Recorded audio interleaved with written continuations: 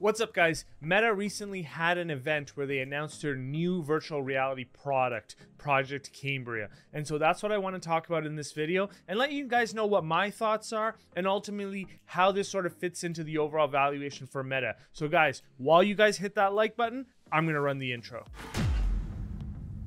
What's up, guys? Welcome back to the channel. So you guys may not realize it's actually been a year since Facebook announced their name change to Meta in sort of that rebranding effort as they wanted to sort of build out the metaverse. And because it's been a year, you can see that now Zuckerberg has the opportunity to show in the Meta conference their sort of like higher level headset, which I believe is what they were referring to as Project Cambria. And at the beginning of the event, Mark Zuckerberg, he essentially promised like a big step forward. And I do believe that it is a big step forward.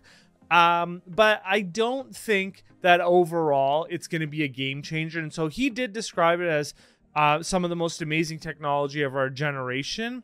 I don't know. You can see that this is what it looks like. It's better. It's more compact. It's still a little bit clunky though. But, you know, I think the most important thing is that it allows you to see outside while you can use the metaverse itself. So it's almost like an augmented, or actually it is an augmented reality type of device. So that is good for certain types of applications. But overall, you know, the Wall Street Journal reviewed it. They said that it's more comfortable. It has a better display quality and new controllers. Also, it tracks your eyes and your face, so your avatar can now make the same funny faces you do, which, I mean, I'm sure there's use cases for that. But the question is, who is this meant for? And so, effectively, they're saying is that these features are for architects, engineers, and designers, in addition to any sort of early adopters who just want to move beyond flat screen. So I can see that making sense. What I like is what you see in the picture there, because I like the idea where I can just fire up my computer from anywhere. And I love sort of like the augmented reality space where I can just have sort of like a small keyboard with me at all times, even if the keyboard is just on the back of my sort of like cell phone or something. And I can just fire up and do any work that I need to anywhere. So like this makes sort of like work from home even better because you can essentially work from anywhere. Right now I have 3 or 4 screens. I guess I got 4 screens that I use every day as I'm sort of like modeling out things and researching. But how cool would it be if I could have like 6 screens, but it's like augmented reality? And so I really like this, and I would definitely be an early adopter if it's as versatile as it looks to be in this picture. I'm going to have to do a little bit more research here. Now, this is what the Wall Street Journal said is better with this new device. It says that the openings allow you to have some peripheral vision. So that's really good. So you don't walk into things. I mean, one of the problems with sort of like augmented reality, virtual reality is that your eyes are shut off to the real world. And, you know, we've seen a lot of like TikToks and whatever, people like walking into things, including the TV, damaging stuff around the house. And so you don't want that. Also, they're saying that another thing that's better is that inside the headset, there's 5 sensors that are pointed at your face, so your avatar can mimic your expressions, including smiling, frowning, and blinking. So I think that's cool. That's another step in the right direction of becoming more and more realistic. Now, what's not better is that the battery only lasts between 1 and 2 hours. So for my use case personally, it becomes less viable. I want to be able to be untethered here. Now, I understand, like, I could use this in my car. Like, I could work from my car, just plug it into the jack in the car, or I can work from any room in the house. But how about when it comes to like working from just like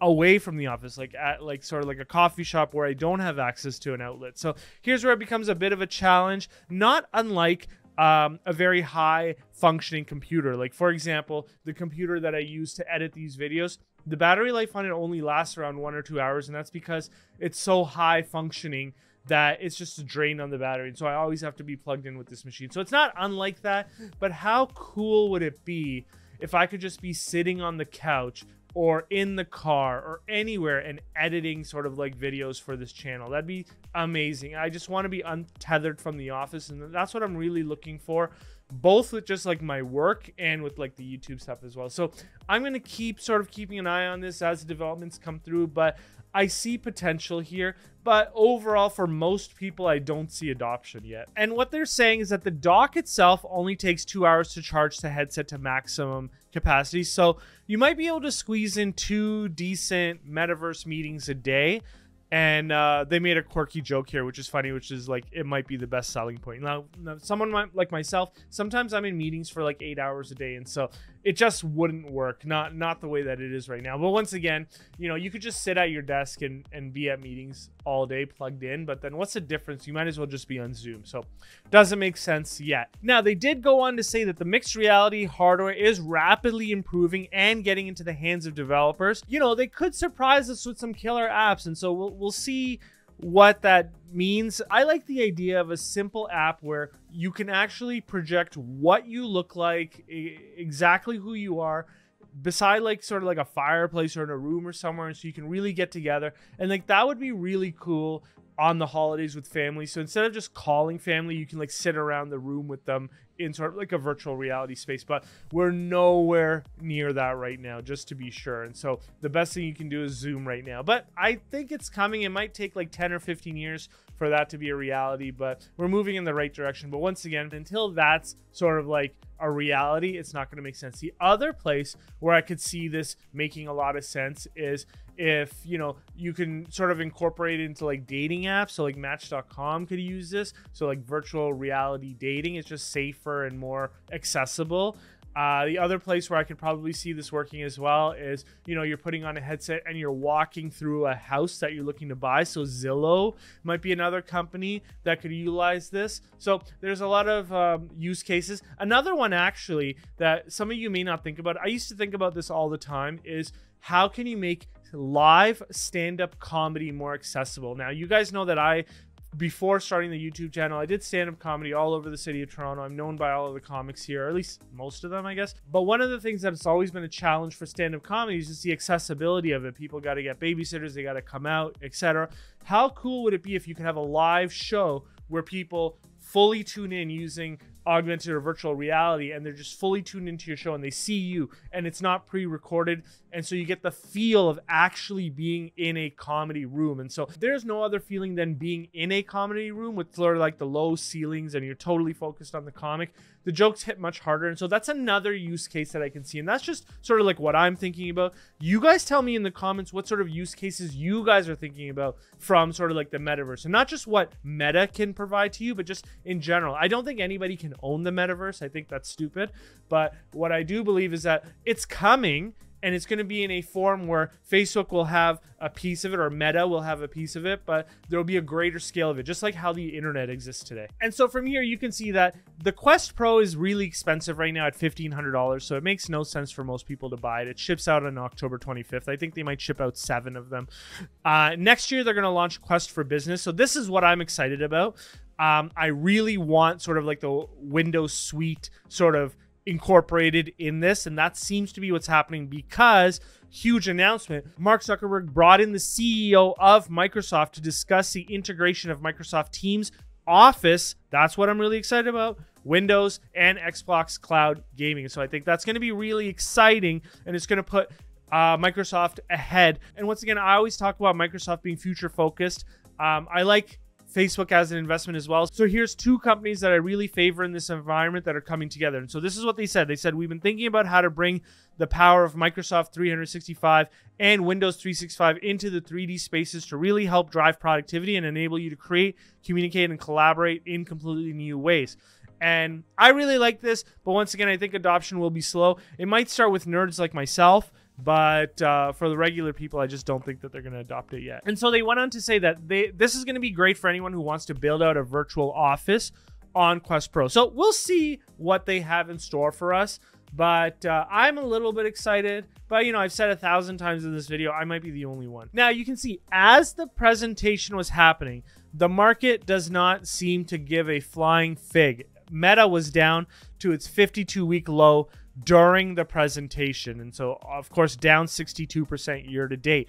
And a couple of days after, you can see that it continued to decline. So previously it traded at around 130, now it's down around to 127. And so still, even after the event a few days, the market had time to absorb it. They still don't care. And they're probably right once again. Like, you're going to get 3 people that are excited about it, but the rest of the community doesn't care. It's not going to push the needle.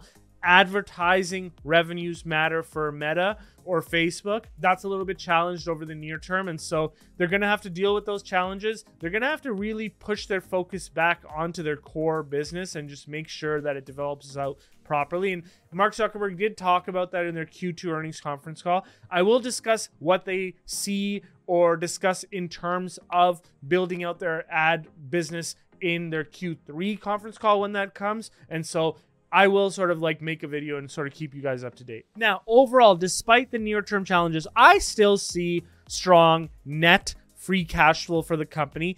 And the declining share price is really creating a compelling opportunity, because if you just take that, you know, in 2026 at $15 of net free cash flow and you divide that by the current share price, you're looking at a 12% yield overall. And so, I mean, it's not expensive.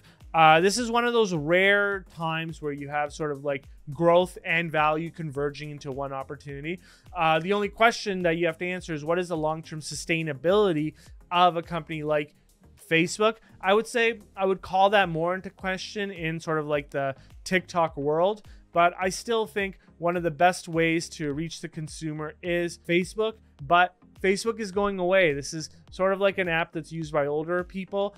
Instagram is being used by the younger generation, but it's harder to get sort of like demographic information on Instagram for the users, especially now with the iOS changes as well. So we'll see how this sort of plays out, but I would say that their toehold on sort of like that mass individualized marketing space has sort of like dwindled a little bit. And so we'll see how this sort of plays out into the future. I still think it's an incredibly valuable company. I would say that the moat has sort of dried up just a little bit. And so, you know, it is what it is. And before I go into the valuation, guys, please note that approximately 80% of the watch time on this channel are from people that are not subscribed. So please, if you have the opportunity, subscribe to the channel and hit that notification bell to be notified when I release new videos. And you can see from my valuation that I am forecasting revenues are growing at a slower rate, and I'm using a lower valuation multiple of 17.5 times earnings, which is my terminal multiple. And with that, I'm getting a share price valuation of approximately $230 per share. So compare that with the current share price of, now it's lower than 130, it's around 126. You can see that the share price as a percentage of the valuation is reaching approximately 50%. So it's getting very compelling now. And how do you get access to this model and all the other models that the Patreons get access to? Well, you can get access to that at the lower tier of the Patreon. So join us. We have epic calls every month. And guys, Facebook is not sort of the only compelling opportunity in sort of like a future focused, you know, metaverse type space. One company that's building out the metaverse, at least from the chip perspective, is NVIDIA. And I actually just released a video on NVIDIA where I do believe that it's a very compelling investment opportunity. And you can access that video right here.